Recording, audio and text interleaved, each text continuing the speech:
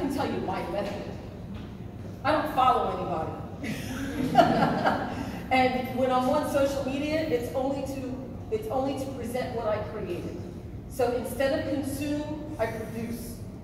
Instead of consume, I produce. So I only go on social media once in a while when it's time to produce something. And I never follow anything.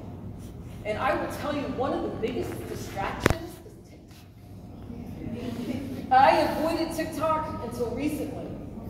And I find myself consuming, and it's stifling my creativity.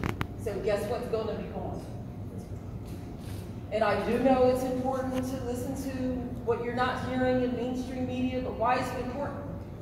You don't have to take them home, you don't have to feed them, you don't have to clothe them, you don't have to shelter them. So why is it important? If it's not a part of your world, then it's not important. So produce instead of consume. Unfollow everybody. I know everybody's going to be really ticked off because they're not going to have any followers now. But if you unfollow everything, every person, and just follow causes that you like, I follow all the causes that have to do with, the environment and conservation. I follow those things so that I know what's going on with the environment, and that's all I follow. Does that help? Yeah. So me personally,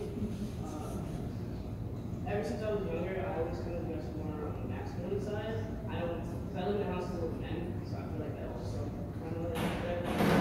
But like growing up, it was always like adults telling me like, oh, you should try to dress more feminine, and like I would try to appeal to them and try to wear like dresses and stuff, but I hated it. It felt like so awkward, like I hated it. And even now, like as a young adult, like I tried it because I still have the same adults being like, oh, you should dress more feminine.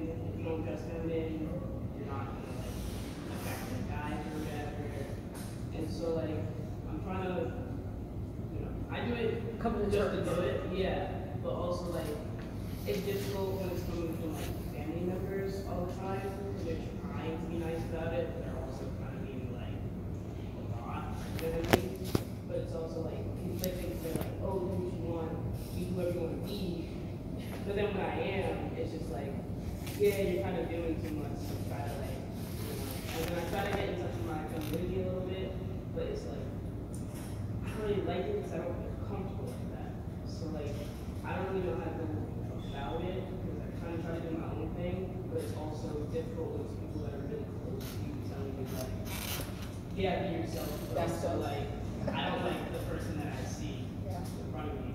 And I also have two brothers, so I feel like my parents are kind of trying not to have like a third son, in a way. So like, how do I go about that? You're hard on yourself, and the more you listen to others, and the more you're looking for outlet validation, the more you're going to get that. You're going to have to look within. First of all, clothing is so hard anymore. Clothing is so, that's why I sew my own dresses, okay? So when I have to wear a dress, I have my own dresses.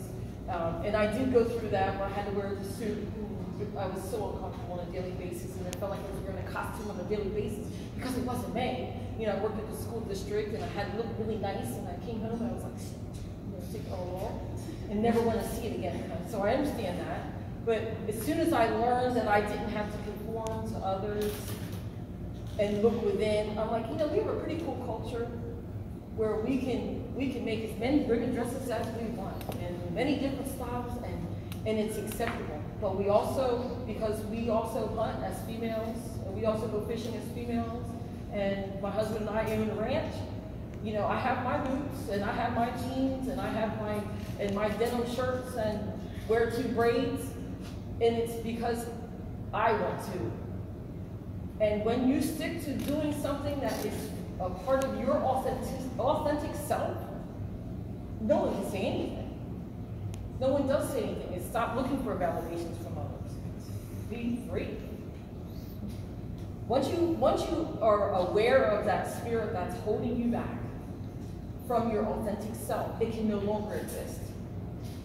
So you are looking for You're looking for your parents to be happy with you, but you can't feel their happiness. You can only feel your happiness on the inside.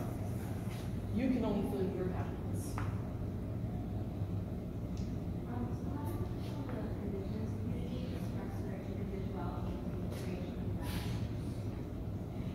So, and if you've ever been to a powwow, I'll explain a powwow. A powwow, every outfit is different.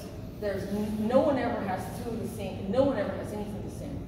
So my leather dress was made in 1980, and I still add pieces to it. The one that you saw in the reserve, I still put pieces on that, and I still wear that, and I make it different. I add more pieces.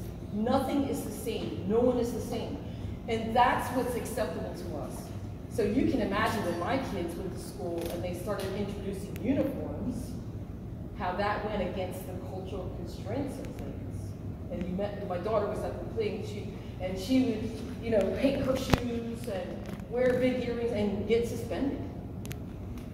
Because she had to be different. She could not feel like she had to be the same in the uniform way as everybody else.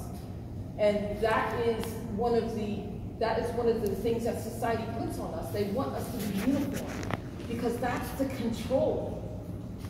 Once you take that control or that uniformity off of your own self, then you become creative.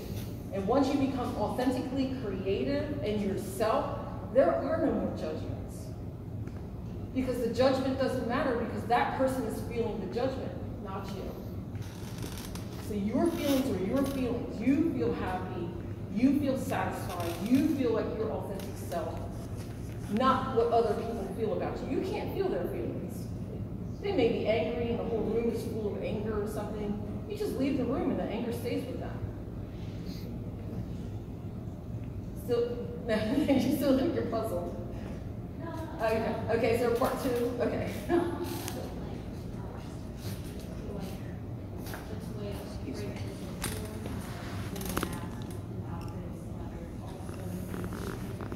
Unique to your own personality.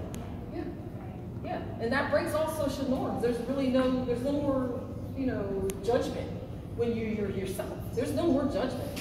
As soon as you're yourself, there's judgment for all. Because you're doing it for yourself. You're doing it for your inner person. You're not doing it to get likes or, you're not doing it to be in the opposite of. So that's very dangerous also. So you want to go to be the opposite of whoever's in the room so you can make a statement. But is that your authentic self? No, that's the opposite of.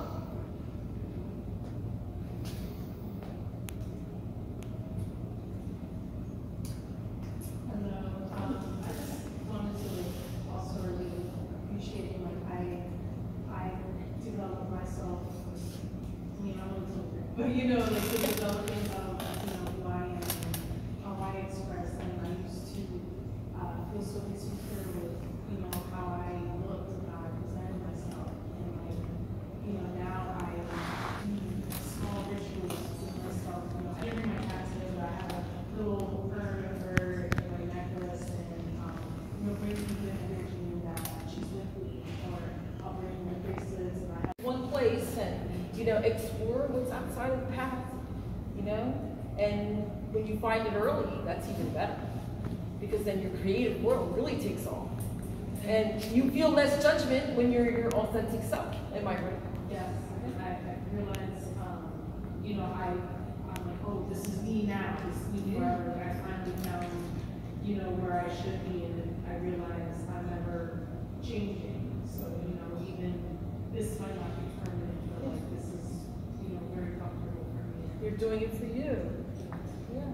See, that's a wonderful story. When we do it for us, it's like, yeah, we just show up.